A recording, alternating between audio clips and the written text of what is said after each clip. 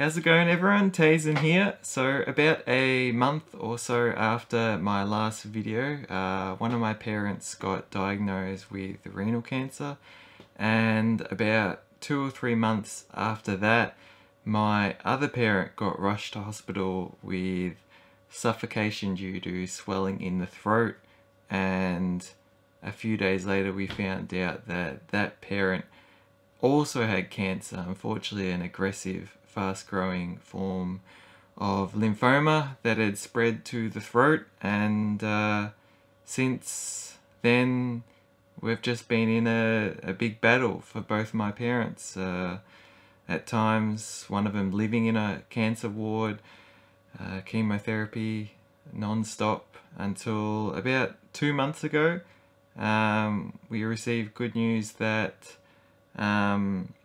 that parent is stable, at least at the moment, and the other parent managed to stabilize after losing a kidney. But what I wanted to do was, in a time where I'm very grateful for the condition they're in right now, the fact that they're still here, and I can enjoy so much time with them, and appreciate that time a lot, I thought there'd be nothing more special for me than to share how my parents introduced me to video games as a child, and how through things that they did for me and shared with me growing up helped not only introduce but allow me to experience or be influenced or shaped in certain directions that has me enjoying, you know, the hobby in the way I do today. So going right back to, I guess, birth or early years, walking and so on. Obviously this is all during the time of CRT TVs. I think we still had black and white one, and I was born into a household with a much older sibling who wasn't really into gaming, at least to my knowledge, but because of that there was a gaming console in the household, and that was the very first console I've ever played. Something I've never heard talked about. I don't know if any of you might know it, but I actually still have it with me to this day, and that is, I guess you could call it, our family's first gaming console. It is called a Hanimex. So it is almost like an Atari. It was, to my knowledge, maybe something like a clone console, but it says here Hanimex programmable video system. It is RF only. It has 2 controllers that are actually tied to it. This is one, the knob's missing there, but this is something that I obviously grew up with as my first experience in gaming. It's very much like early Atari games. I have still some of the boxes for the cartridges here. So one is classic pinball, another one is this spider's web one here, but I still got the cartridges. So Invaders, which is technically Space Invaders, I remember playing that. I think it was a black and white TV we had, and obviously with the RF signal in hindsight, or, you know, plugging into the antenna, not that good quality, but that was all I knew and that was all that was available. Spider's Web is another one. There's the pinball game, and here is an Olympics collection. So it's got ping pong, hockey, tennis, volleyball, basketball, and breakthrough / knockout. So really I got to, through my parents having gotten this, likely long before I was born, for my brother or just them to share with on, you know, some of their first TVs. I got to be born into a household where, although it was a time where the NES was out, Super Nintendo was also out at the time, I believe, I'm not sure if it was late 80s Super Nintendo came out, or it was the early 90s or something, but around that time, obviously, when I was playing this, there was obviously much better consoles. But because of this, I got to experience games almost in some of the most basic forms, you know, nothing gets simpler than ping pong and so on. So it meant I really got to develop an interest in games, an appreciation for games, to this day that is still quite, I guess, basic in that sense, or you could almost say like historically some of the earlier home console games, so I love games like that still to this day, arcade games. So it's very easy for me to play anything on an Atari or so on, you know, early NES and stuff like that. But going from there, obviously, this was the kickstart where I felt a real enjoyment and wanting to play more. And then the Game Boy came out, and my father, who was traveling overseas quite often, I believe to America, one day came back and he had a original grey Game Boy for me, and that became my console. So obviously this is handheld, but for me that was just something that was out of this world. And going from this Hanamex to the Game Boy, quite comparable. You know, obviously the huge advantage was I had a portable experience, but obviously I was reliant on AA batteries, so when they'd run out I'd have to wait to see if my parents would be able to get some replacement batteries, and there was no backlight or anything. But what's special about that is, to this day, although I unfortunately don't have the Game Boy, I regrettably traded in when I was young, I still have all those games, or at least almost all of them.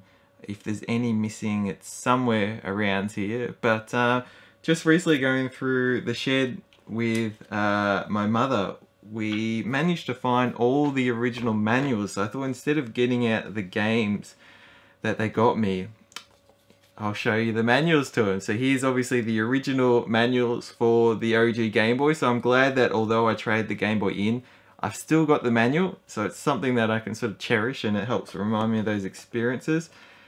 Original Space Invaders manual. So this is something I played a lot on the Game Boy. Donkey Kong, absolute classic to me. So this is the Donkey Kong where the first part of it is like the arcade version, then you go off into this world where you're playing as Mario, rescuing, can't remember if it was Peach or Rosalina, or so on, but rescuing one of the princesses from Donkey Kong. And then I got Aladdin, and some of these, it says like it's USA version, because my dad will get these when he's in America or in the airport. And honestly, like, looking at the condition of these manuals, they're near perfect. Double Dragon, this was a classic. I love playing this and just beating it on loop. Wario Land, Super Mario Land 3. So it's funny because I found this manual with my mum, but I can't remember whatever happened to this game. So that might still be out there. A copy of Star Wars Return of the Jedi. It's missing the front cover. And then we get into sort of the next stage of where gaming took me. So we had this amazing TV show on mornings here in Australia called Cheese TV, and it was these 2 or 3 young hosts at a later point that sort of introduced Australia, or at least Australia in the larger sense, to anime. So there was some select anime on other channels and so on, but this was this sort of like hub where every kid, or you know, young adult or even older, would gather 7 AM to 8:30 and watch 3 different shows. There would be a half-an-hour segment for each show, with a few like comedy skits and competition stuffs in between. But Pokemon came on, and I remember seeing the very first episode, being so blown away by it. I'd never seen any type of animated show with that aesthetic and style, and with a story that would carry over episode to episode and be distinctly like one episode within the next episode would have some continuation or so, or at least in certain arcs. And then the Pokemon games got released here. So this is red, blue, and then later yellow. So for me, hearing about like everyone at school would like, which Pokemon game did you get, red or blue, and seeing that you could actually play like Ash Ketchum, you know, playing as the character Red, or however you chose to name him, and you get the starter Pokemon that you could choose one of the 3, go through the world. I really wanted to get this, so my parents were so amazing to have bought me Pokemon Red. And this is where everything starts to sort of like, how do I say, we see sort of like the defining points in what led me to sort of my huge love of JRPGs and stuff, and RPGs in general. And it's because Pokemon, because that was an RPG. And we managed to actually find the original manual, not in the best condition, or at least the cover, but everything inside is all there. That's for my Pokemon Red. And that just blew me away. And obviously I didn't really know much other than some of the basic Atari style games. And then some of the games on the NES and Super Nintendo that I was playing at friend's house, but I don't know if Pokemon came before that or after, for me at least in my experiences. But it really was the defining moment where I was really loving the way you could take turns and choose your attacks, and you really had to be strategic and figure out, you know, so their weaknesses. Can you risk taking chances on a certain attack if your health is a certain level and you might not have the money to buy potions or the amount you need, and so on. And catching all the Pokemon, you know, it was just something so cool. And then catching up with kids at school. And I remember this is the early days where you had to use link cables, and I've still got my original link cables. So I'm really glad I've still got things like that. But obviously this is gave me the introduction to RPGs.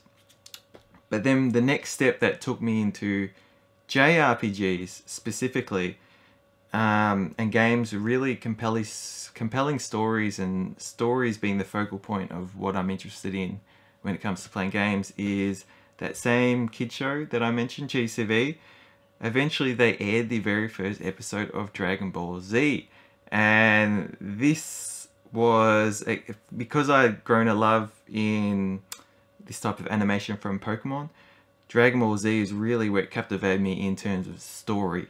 I absolutely felt so in love with the characters, as is still evident with all my figures there, Dragon Ball Z clothing. But it was just this show that was mesmerizing to me in the way that they were always overcoming just these different challenges to defeat new enemies that were stronger and stronger. And, you know, something like more of an archetype in other stories. You know, Pokemon had its own challenges and stuff too, but it was just something about, this was the moment I felt like I became aware like this is a Japanese show, not a Western show with an aesthetic like that, because I wasn't too sure with Pokemon. Again, this is really before the days of the internet and stuff.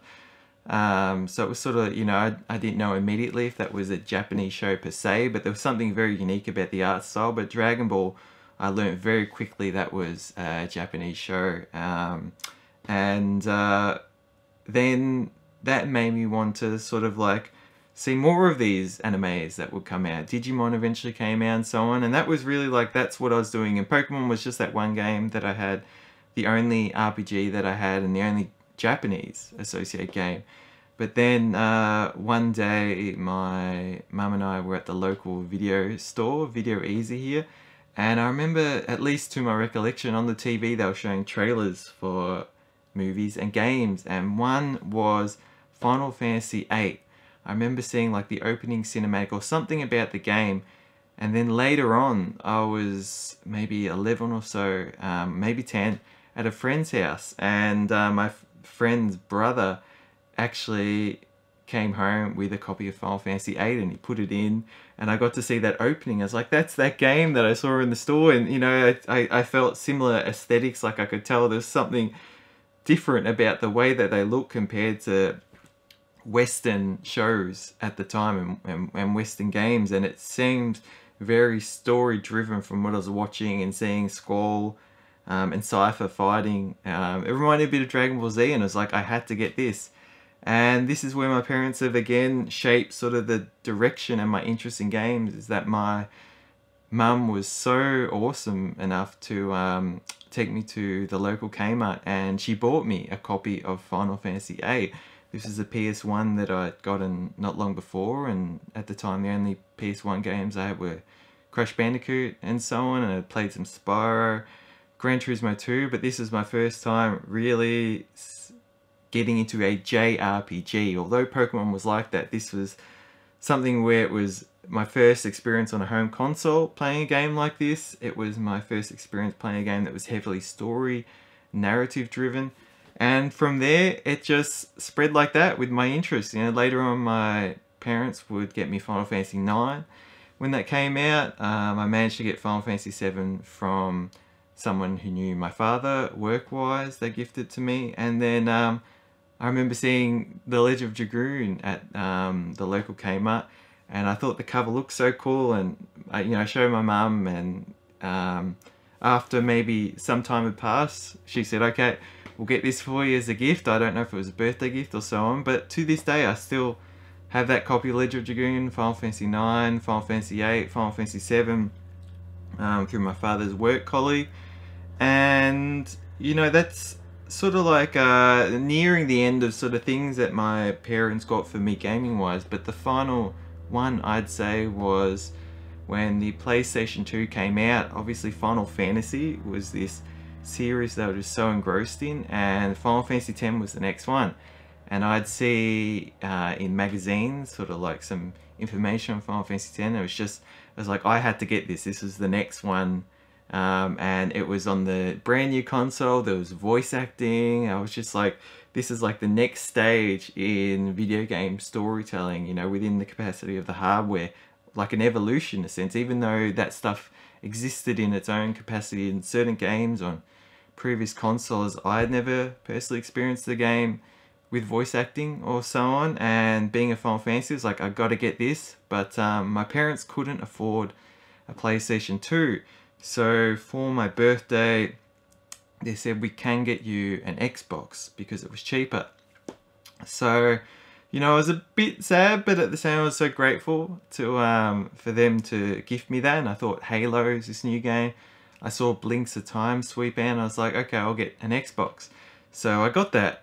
Came home, turned it on, tried to use it, but it kept freezing. And then when I could eventually get it to work properly, this is all in the same day, I noticed there was a save file for a game. I believe it might have been a Star Wars game or something, but it was already on the console. And this didn't add up because obviously I hadn't owned any games at this point in time. I think we were just renting a copy of Halo from the video game store. Video store, I should say. And so I told my parents and we took it back, and it turns out I think someone had bought the Xbox before, returned it, and then they had resold it as new. And I got that. So now that we'd taken it back, we were sort of a bit sour. Well, my parents were sour from the Xbox experience, and given they'd already paid for the Xbox, the store said, well, if you'd like to get a PS2, you just have to pay the extra difference. And at this point, my parents decided, you know, they said if I really wanted to get the PS2, that would be it, like my final console for sale, at least, you know, for a lengthy period. So I said yep, and I was so happy, and we did. And what's special about that is, to this day, I still own that PlayStation 2. I've still got it fully boxed. It's just somewhere up there behind me. And it is also the final console that my parents bought for me. After that, it's, yeah, everything was sort of like on my own terms, you know, money I would save up and so on. So it's something I cherish so much for that, and the PS2 is still my favorite console. And then that allowed the gateways to open for me to get Final Fantasy X. Have one of the best experiences with that game. I remember I had to save up for a memory card and everything. Maybe my mum bought me the memory card. We got a third-party Mad Catz one, which still works to this day, so I always use my primary memory card. But it was just special that my parents were open to allowing me to experience some of these things. There definitely was a lot of, you know, no playtime, turn the TV off. We were also always sharing like one CRT TV, and you know, I also have a fondness for CRT, gaming on a CRT, I should say, because I grew up with that. And if you can find a CRT, you know, especially with component input or anything, and get good HD Retrovision component cables like for the PS2 or something, they can look amazing on the TV. But yeah, you know, that's sort of really a culmination of certain moments in time where my parents have seen me be fascinated by something, and it could be partly because I discovered that through TV, or partly I became more fascinated by that because of previous experiences due to my parents, you know, already having a console at home and so on, that I then developed such a huge love that took me bit by bit down the direction to where almost everything I play today are JRPGs, and I can always associate it back to my parents, even with just the console that I play a lot of these JRPGs on, my original PS2. And I remember that actually the final thing that happened with my PS2 was my father took me to a computer swap meet, and there was a gentleman there who would put mod chips in the PS2 to make them region free for both PS1 and PS2 games. So we got it mod chipped, and it was funny because I opened up the box from my original PS2 and I found the original receipt in there for the mod chip, and underneath my PS2 it's still got the mod chip sticker that he put on. I think it was the Modbo 2.1. So you know, because of that I was able to, you know, into my adulthood import games from North America and play them on my Australian PS2. So it's very special, and obviously, you know, it's not only that they're things that they were so wonderful in doing for me growing up, means everything when it comes to gaming, but just sort of the reflections of their actions in so many other aspects of my life that, you know, influence me today, career-wise,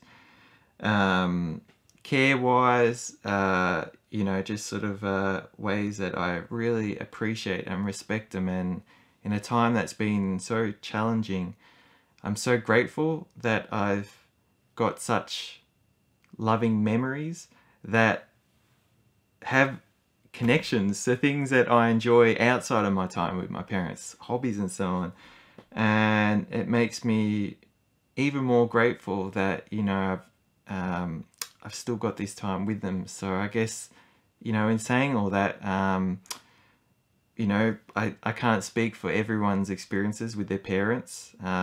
Maybe you had short experiences with your parents, maybe your parents are still with you, maybe you had more positive or less positive experiences, maybe there were other people in your life that were guardians or mentors. But yeah, cherish every moment you can with them. You know, do the best for them and the best by them and so on. And obviously, you know, it's not a one size fits all with these things, but you know, I thought this is a great way to really really capture some of the things I'm reflecting on recently, and specifically in regards to my hobbies, and to share that with you all, it means a lot. So thank you everyone, take good care. Hopefully I will get to see you all again. It's very much just dependent on the health of my parents and my own health. But until then, take good care everyone, and yeah, until the next video, stay spot on.